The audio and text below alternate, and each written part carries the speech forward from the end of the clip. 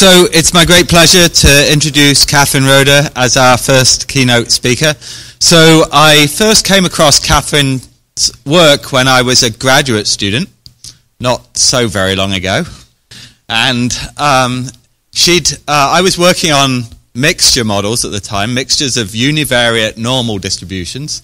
And Kathryn had just published a couple of papers on the topic, and one of the papers had an astronomy data set in it that I think my advisor must have pointed me towards it because he was kind of interested in the astronomy at the time.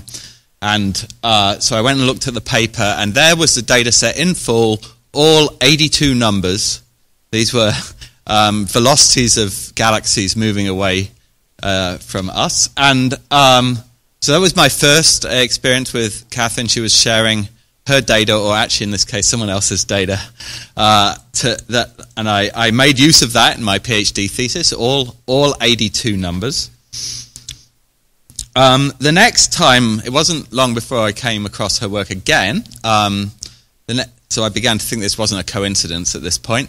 I guess the next time I really started paying attention was her work on genomic control, which involved trying to deal with population stratification and resulted in what you've probably come across if you've ever done a GWAS as a genomic inflation factor that measures the potential impact of stratification. Very simple idea, very widely used, very useful.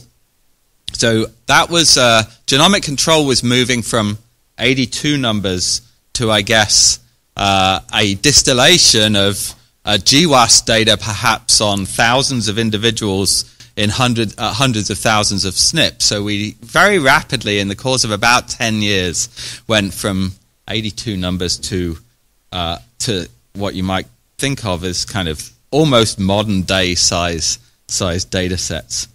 Kathryn has also has been intimately involved in work with the Autism Sequencing Consortium to understand the role of de novo mutation in this disease. And when I went back to her CV, she's actually done a whole bunch of things I didn't know anything about or knew relatively little about. I did know about her work on DNA fingerprinting, but not her work on double-blind refereeing, the genetics of IQ. I was familiar, though, with her work on multiple testing, weighting multiple tests, control of FDR. And more recently, she's done a whole bunch of work on single-cell expression data that I think she's going to tell us more about today. What I think is really breathtaking is the variety of different problems that Kathryn's worked on. They're all important, practical problems that arise from a range of different scientific disciplines, mostly in genetics, but not exclusively.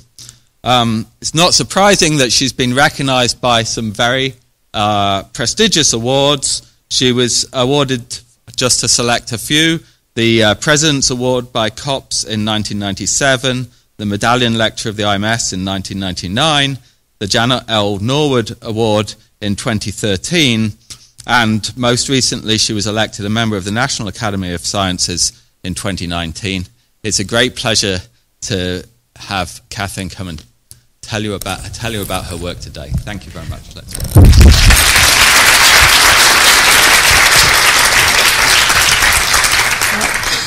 Thank you very much. That was a very kind introduction. And I have to say about that astronomy data set that what was greatest about it was, first, I got hundreds of citations for that paper. And some people actually asked me if I would provide the 82 data points, like they couldn't type them in themselves. but so that was kind of a fun thing, but I didn't stick with astronomy very long. So anyway, I'm talking today about, it's a great honor to be here and give one of the keynotes for this lecture. And one last comment is that I can't believe there wasn't any coffee before my talk. But hopefully we'll all make it through, and I won't run over, I promise. So I'm going to talk about methods for statistical methods for analyzing multimodal single-cell data. I guess this would have fit naturally in the morning sessions, and so So this kind of data, it's funny because in 2019 it was multi-omic single-cell data was considered the method of the year, and now what is that, already out of date? But it's still new enough to be exciting. And so we get, not only can we measure the transcriptome of the single cell, but we can measure 2 or even sometimes 3 different modalities in the same cell, and so we want to make the most of it. So in particular, I'm going to talk first about site-seq data, which has RNA and surface proteins. And I guess here everybody knows what those things are. So what I'm going to talk about 2 main ideas here, and I guess what makes me different as a statistician than maybe your usual machine learning speaker, is that I want to look at whether we often predict some features from other features. In fact, we do that all the time. I want to ask, can you do it? Is there enough information to successfully do it? So that'll be the first half of the talk. And then I'm going to talk about how to denoise and impute missing features, so I'm going to go ahead and do it, predict things that weren't observed, and try to be able to clean up big data sets and combine them together with a probabilistic variational autoencoder. But I do have, it's not a new trick to me, but it's a new trick to this area, using masking to do that better. So these are the things I'm going to talk about. And I normally always work on brain cells, but to get a lot of data, I'm using PBMC because there's quite a bit of good quality data here. It's not my area of expertise, though, these immune cells. So just to show you what you get the same and different from whether you have just the transcriptome or whether you look at these surface proteins, is that both kinds of data sets can lead to very good clustering of the major cell types. But the surface proteins really allow you to identify and separate out some of these smaller and subtypes. And so there really is good information to be gotten from that. And people care about that. This is just a publication using these kinds of surface protein markers. And these are subtypes of cells, and they're important in terms of COVID, whether you're healthy, asymptomatic, or severe. You have way different fractions of these cell types, and these proteins are good markers for that. So that's the kind of reason why people care about this. So anyway, RNA-seq is really noisy, very sparse, high-dimensional, thousands of measurements, whereas protein tends to be just a 10, 20, or a few hundred, but it tends to be more informative. It's much cheaper to measure the RNA than the protein. And so there are recent papers, relatively recent, on trying to predict the protein from the RNA, and various machine learning methods, nearest neighbor, neural networks. And so I just want to ask the question, can you do that? Can it be successful? Not how should you do it, but can you do it successfully? So this is kind of a busy figure from this paper, but let's pick this is a particular protein, and now we're going to predict. So this is that protein. This is the truth of its abundance, and this is the predicted value when you use the neural net. And you see it's pretty highly correlated, pretty nice, and that's what this point says. It's 0.5 is the correlation. But if you use the nearest neighbor method, it's quite terrible. It's actually a negative correlation with the truth, and so that's what's being plotted here, is the nearest neighbor method's correlation with the truth. And you can see first that, well, naturally, this paper is by these authors. They drew out 3 that theirs worked very well on, and in general theirs works better.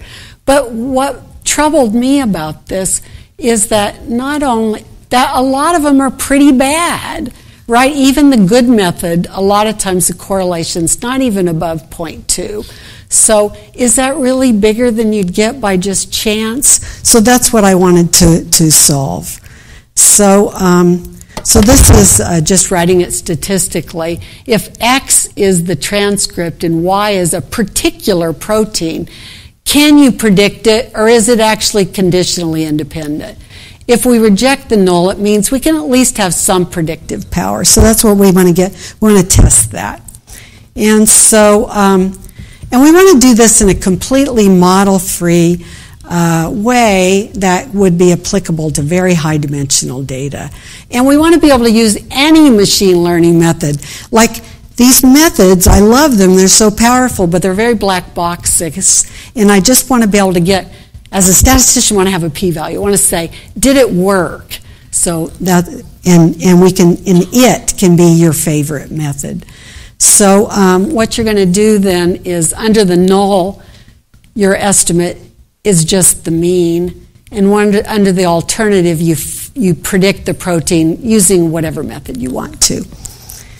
And so because so every cell is like pretty bad, but there's a lot of them, and so you can split the data in half and use half of it.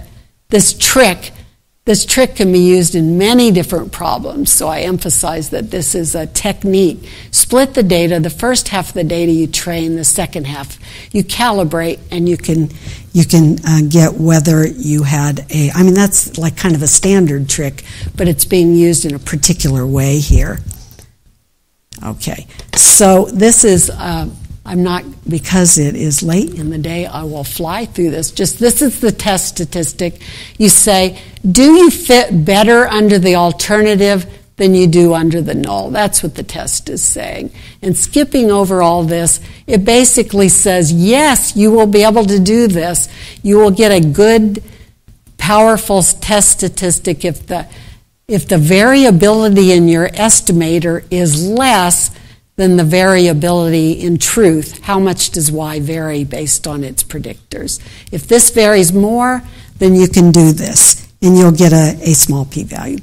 Okay, so another test statistic is a more robust test statistic, which will tend to work well for these poorly behaved measurements, like protein measurements, which have a bad distribution. So instead of getting these squared distances, you just count whether you win or lose a rank sum test. Okay, so and then obviously we're going to have to get a p-value at the end.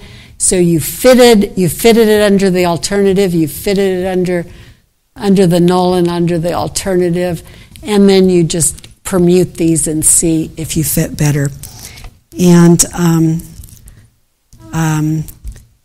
And then, this is actually also kind of a nice trick, is that you can use the Cauchy distribution to, you don't like the randomness of having splits. You split many times, get your p-value many times, you do these calculations, and not only do you get rid of the randomness, but you get a much more powerful test. So this is also a nice trick to keep in mind.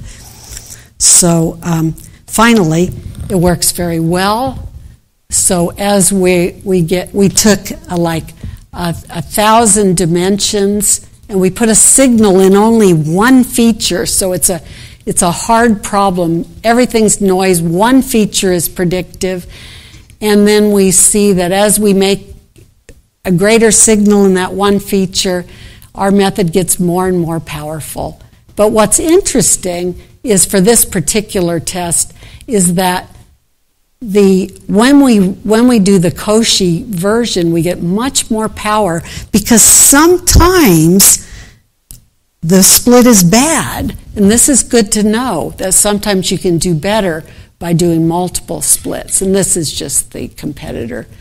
And you can see that it holds its power even as we get more and more dimensions, so sparser and sparser. Okay, so enough statistics. So let's see it in some real data. So this is 12 21,000 genes, too many genes. We reduced down to the 5,000 best ones, a couple hundred proteins, and 8 cell types. And I want to try to do a hard thing. I want to predict each protein within a cell type. And I could either use these 5,000 most variable genes, or I could use the marker genes for each cell type. And the results come out, I think, actually quite surprising. So these are each row is a cell type. So here's CD4T and CD8T, pretty similar cell types. Each column is a protein. And if it's orange, it says we were able to predict with 5,000 genes. And if it's blue, it says we can predict with only the marker genes. And surprisingly, they're almost always the same, which seems weird because these are different genes predicting the same protein just as successfully. And then some proteins, we can do well no matter what cell type we're in. Other ones, we can only do well in a particular cell type. Probably those proteins aren't really expressed much in other cell types. And then some proteins can never be well predicted by our model. And so you learn something there. If you have sparse real estate for measuring those proteins, you better measure these, and these ones you could drop. Okay, so to summarize, with machine learning methods, the goal is often to predict, but what if honestly there's no information in the features? So this is a way to answer that question. Is there any information? And we can answer that for any machine learning method. Now, I only did a simple one, a random forest model. So when we go back to this might have turned out better if I'd used a neural net or if I'd done it differently. But for this model, that's how badly I predict some things. And in general, these ideas are very powerful for when you have large samples and you can split them and learn what you can learn. Okay, now, in case you fell asleep, I'm completely changing to the second half of my talk now. So now I'm going to talk about, I wish I could measure everything on every cell. I can measure the chromatin peaks, the transcriptome, and surface proteins on a single cell, but usually that's pretty expensive. So I might only be able to measure 2 of these, or maybe even only 1 of these. And I want to put all the data that I have available in the literature, and I use it all together. I always like to try to predict these sort of things like how do these things predict for disease and so forth. Okay, so what kind of problems do we have?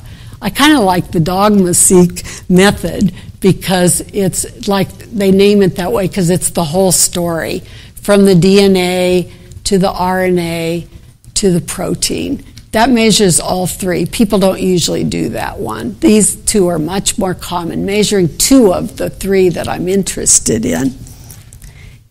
And and these data, as we heard this morning, these data are really sparse. I think actually my student made these. I think these are kind of exaggerating. Maybe most of the data is 0. And some of those are true zeros, but many of them are zeros, just sampling zeros because there's not very much biological material. So the true count would be small, but not necessarily 0. So some denoising would be a good thing. And also, I want to be able to combine the different data sets together. So that's the kind of data that I have. Very sparse, very high dimensional generally. and very noisy. Okay, so why do I want to do this? I think everybody in the audience probably knows better than me. I just want to characterize cell function. I know I might need all these different things to do that, and I want to reveal the regulatory layers and so forth. And so, but it's very expensive and not really. I finally was involved in actually a project where we were measuring these things. They fail a lot. Trying to measure many things from one cell, lots of times you don't get anything. So it's great to be able to get as much from what you have and try to impute the rest. So this is what we want to do, and this is what the data would look like. This is the data I'll use in my examples today. So I have this protocol where I can measure all three things. This I can measure these two. This protocol I can measure these two. And I have whole blocks, whole modalities that are missing. But I also have, if you look down here, even across the modalities, they're not a complete match. Many genes were not measured in both. So there's lots of white cells here, which means they're missing. They weren't measured. And then these modalities weren't measured. We want to be able to put that together. So we want to know, how can we combine these different modalities to get a lower dimensional representation successfully? And how can we combine these data sets together successfully? And so that's what we're aiming to solve. And so I feel like I'm not on the page I expect to be on, sorry. So there's that not having coffee before the talk kicking in. So anyway, we have two goals. Our first goal is we want to integrate and analyze all modalities and features. And what that means is I want a lower dimensional representation that comes from all the different kinds of data, and then I can use that lower dimensional representation for visualization, clustering, or whatever downstream analyses we want to do. And then the second goal is I want to be able to predict those missing blocks of data. I want to impute, and I want to denoise. So I want this, and I want this. When I started off with this, which has a lot of bad qualities. Okay. So there are, of course, many methods of it in the literature. There's never a method, never a question that a statistician is the first one to write a paper on. And so there are many methods, but they don't solve all of the goals I want to solve. These manifold aligning ones fail in the first one. These ones claim to do the second one, but they don't seem to work. And nearest neighbors is great for the second one, but it doesn't really do the dimension reduction well, and it is not really designed for predicting out of the data set and performs poorly there. There's some nice deep generative models that I want to build on, but they themselves, the publications, have not attacked that problem. So that's where I'm at. I want to do that. Let me tell you what they did. So these are pretty nice papers. And this is the idea. They string out the data. They have some covariates too, which is nice. And then they do the latent representation and predict this. The usual thing, the reconstruction error and the KL distance. And this seems like exactly what we want, except for one thing. When the data are missing, they just treat it as if they don't mark that or flag that. They just treat it as if it's really zero when it actually wasn't measured at all. And that leads to a tremendous amount of bias. And also we can't predict into those modalities we didn't measure.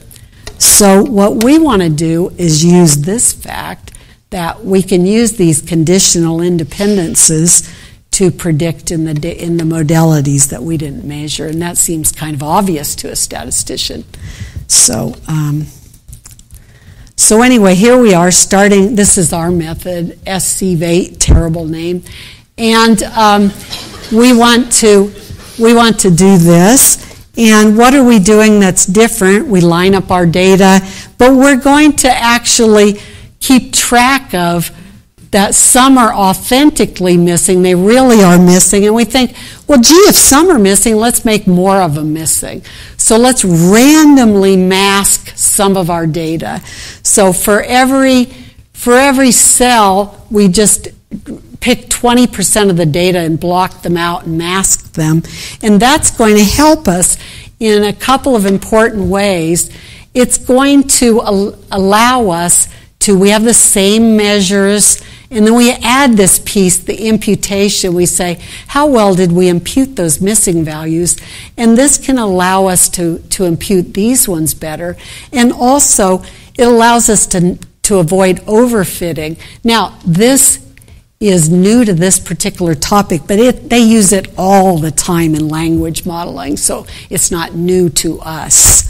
But it works very, very well. That's the main trick we have. Sorry. One other thing is that it's very important that we can put the covariates in, like treatments and so forth. We can put that in, and then we take it back out. We take it out to get this representation. Then we put it back in to get our predicted mean. We need that for the reconstruction. But then we can run this again later and take it out if we want to remove confounders. We can remove them here and then get the data for downstream analysis. Okay. So I just want to say, don't look at this, it's too busy. But we want to predict in many, many cases. First, the easiest one is we want to predict in cell types that are different. Then we want to predict in different tissues. And then we might even like to try to predict in different protocols. And those are all hard problems. But the first one, we held out two major cell types, learned the model without them, and then looked to see how we predicted. And this is our method, the nearest neighbor method, and the deep learning method, the competing deep learning method. This is Pearson-Spearman correlation, and this is mean squared error. So we want these to be the biggest and this to be the smallest. And you can see we either win or are tied in performance. And the performance is quite good. What's really interesting is how terrible the other deep learning method is. It's in terms of, because they left out those zeros, it's quite bad at the actual prediction, although its correlation is not always so bad. Okay, so now this is predicting into a different tissue. So we measure the same cell types but a different tissue, and this is the so this says our method got 50% and theirs got 0. And so this is the nearest neighbor. You can see it's always winning in that. But what's interesting is it's still pretty darn good at predicting those proteins. Now finally, this one's way too busy, but let me explain it. This is what I'm really interested in, is trying to predict in a different protocol. This is the REAP-seq. So here is just predicting this one, this one, this one, the pale ones. This is our method and the other two methods. And that's predicting in a different tissue, and it's pretty good. It's so much harder to predict into a different protocol. Quite obviously, we haven't really solved that problem. These are pretty bad. Probably if I ran some of these, like for instance this one, if I ran the first half of my talk on that, it would say that was actually not predicting at all. So it's important to keep that in mind, that you might fail. Okay, so that's that. This is just another look. Now I'm looking at 3 measurements, the dogma-seq, all 3 measurements, and I'm predicting. I held out a cell type, and I'm looking to see how well do I predict the proteins in this cell type? I have all the other cell types in there. And each point is the actual prediction. This is the truth, and this is predicted. And it's pretty noisy, but not too bad. This is our method, and this is the nearest neighbor. And they look just the same except for one terrible error. And that is nearest neighbor notices that CD4Ts in the other measurements are very much like, let me say that again. This protein, I actually don't know anything about these PBMCs, so it's maybe going to show. This protein is very highly expressed in CD8T, but it's not so highly expressed in CD4T. And because it predicts based on nearest neighbor, it makes that big error because it learns from the CD8Ts and grossly overestimates those. Okay, so I am going to get done before predicted. So I just want everybody to know that we are going to get to our wine and cheese. Okay. So, back to what I'm showing you. So here what I'm doing is I'm throwing out more and more data because I want a method that works well when there's missing features. And this is just, once again, our Pearson, Spearman, and mean squared error. You can see that our method and the nearest neighbor method, they hold steady, they do well, but the other method that uses deep learning really falls apart and gets quite bad there. Okay, and this is just showing also when we try to predict the peaks, the same problem. These two continue to do well, and this one, which one is it? Let's see. Oh, this is interesting. So these colors are too similar. This one is the deep learning one. It seems like it's doing well in terms of correlation, but it's mean squared, so it's off, but it's correlated, and it gets worse as there's more missing data. Okay, so in this one, what I'm showing you is this is the most complicated of all the experiments. So now I'm putting together all the data, all 3 measurements, and then the 2, and then the other 2. So we got a whole blocks missing. I stick it in, I run it, and I get the lower dimensional representation, and then I do the UMAP. And so the thing is, many things could go wrong there, different technologies, big blocks of missing data. We could get a lot of bias. But so the first thing we look at is, what we want to, and then there's an extra piece to this. There's a condition. There's some data set, some cells have this chemical perturbation to them, and others don't. We call those the control and the stimulation. But first we look to see a good method will preserve the main biological features. You reconstruct your cell types. So see all of the cell types are pretty much done. I mean, there's a little orange down here, but pretty much all the oranges there, all the greens there, and so forth. So it preserved the basic features, but what's exciting is it did not remove the condition. The condition was preserved. These orange points here we expect this condition to show up in CD4Ts and CD8Ts.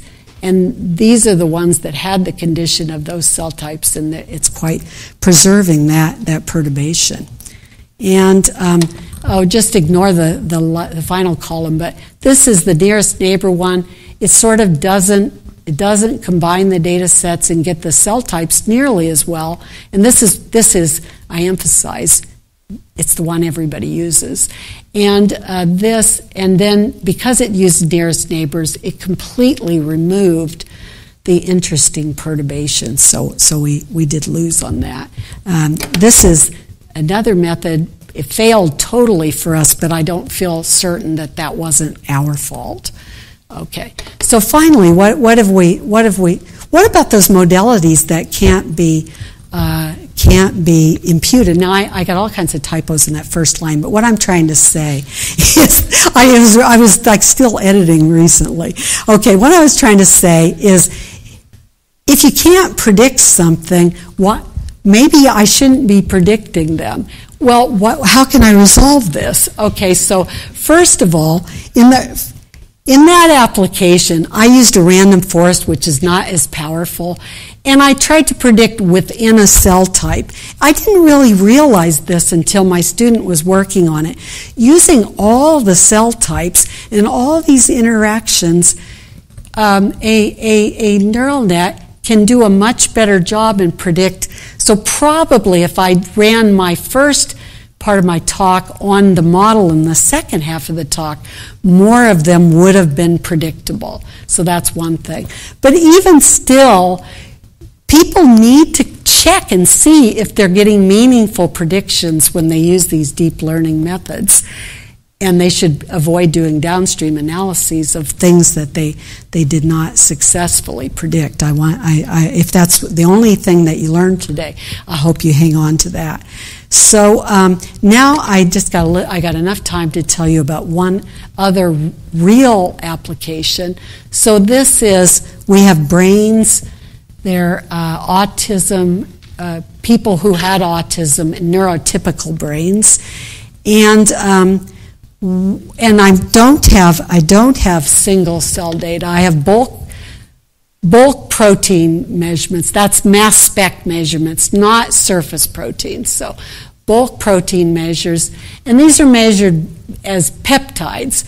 So for every sample, I measure many, many, many peptides.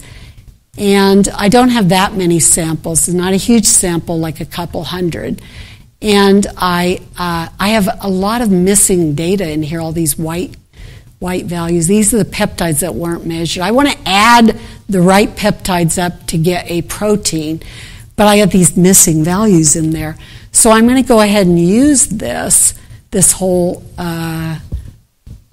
method, and I'm going to denoise them and predict the missing ones. And I wonder if that's going to make any difference. It's pretty simple, right? This is much simpler than what I was doing before, but I can put it to a meaningful application. Now, we have, as you can see, we have, autistic brains and neurotypical brains, and I want to contrast those. And the missing measurements, it would bother you if all the missing ones were in one cell type and one category, not the other. But by design, the missingness tends to match. And so when we're missing a peptide here, we tend to be missing it in its control too. So we feel pretty good about this imputation that will be safe there. And this, when I say we, I really mean these other guys, Matt McDonald and Bernie Devlin, who collected this data. And so we want to apply this. We want to test for differences in the proteins, and because this might be, these differences might be meaningful. And so so this is the volcano plot for when we only use the non-imputed data. So this is the signal, the fold change, and this is the Q value. And you can see when we didn't impute, we got hardly any findings, just 2 proteins. But once we imputed and denoised, we have a lot of signal. I can't say for certain that's true, but we did many realistic simulations to see if we were inducing false positives. It just seems like this kind of analysis, which a person could do in many settings, even if you didn't have missing data, just to denoise the data this way does help your power. Okay, so to summarize, this mosaic integration is going to be really indispensable for combining all these multimodal data sets where we have 1, 2, 3 measurements, different data sets, we want to put them together, and we can impute the missing bits and make the best of this valuable data.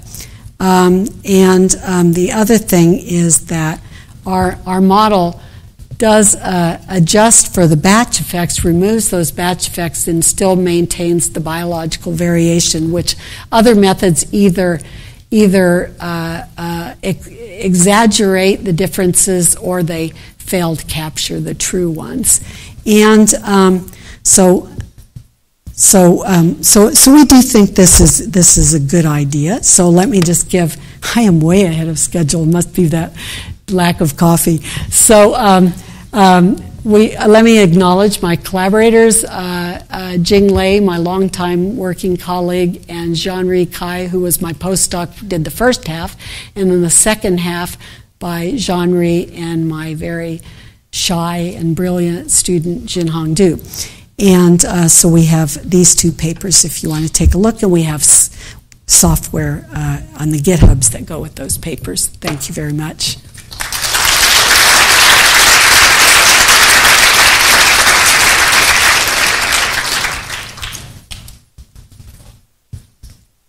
Questions?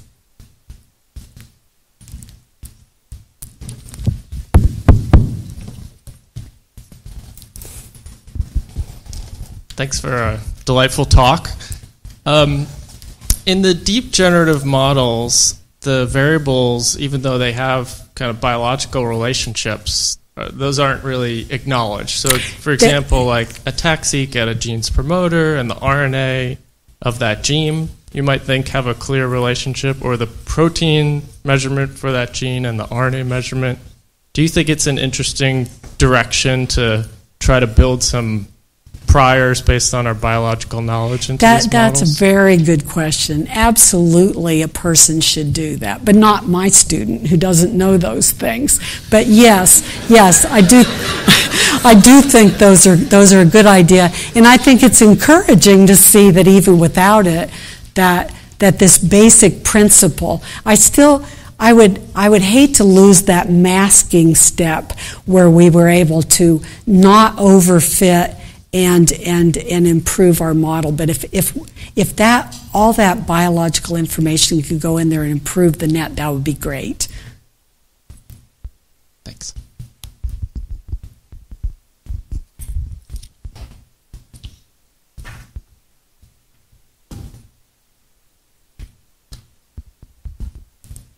Everybody's very eager for their wine. I understand that. I was wondering if you could talk a little more about the masking, how that works. Is there like an iterative step where you see how well it does on the fake masked data and then what is No, that it's a very process? good question. So the way the masking works is that every cell gets, say, 20% randomly placed, and because there's a lot of cells, we actually only have to run it through once, and then you tune it to so there's that extra step, which is like a supervised learning part in there, and you only have to run it one time to get the because there's a lot of cells and you've got to mask a lot of different things in different places. Like if you run it and you iterate more times, it doesn't really change it. But and then we tried masking like 20% all the way up to 80%, and it just depends on how good the signal is. It doesn't seem to matter as much as you'd think it would, how much you mask. And that is what they've made amazing progress in the models in language, and that's what they do. And so it's obviously a trick that should be coming into genomics. And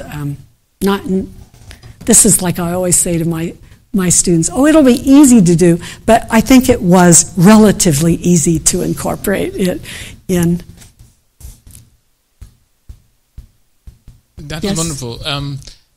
I have a question about the false positives. So imputation, you kind of mentioned at the end that you checked for the protein data Yes. that you don't think there's false positives. But in general, when there is no truth known, so when there's I didn't. You said in general, and then I missed. in one. general, when we don't know the truth, like the Yes. PBMC data set, how do you think, besides simulations and permutations, one can assess that?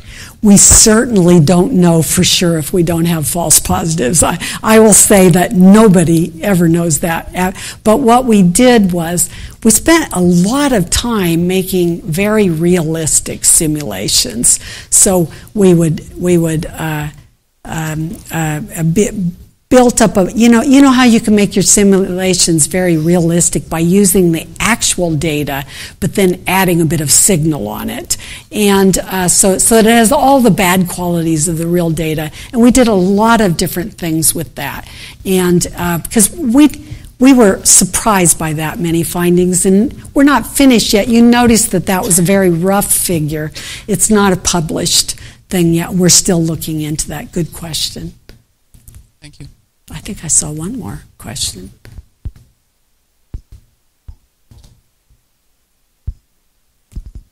The wine is calling us.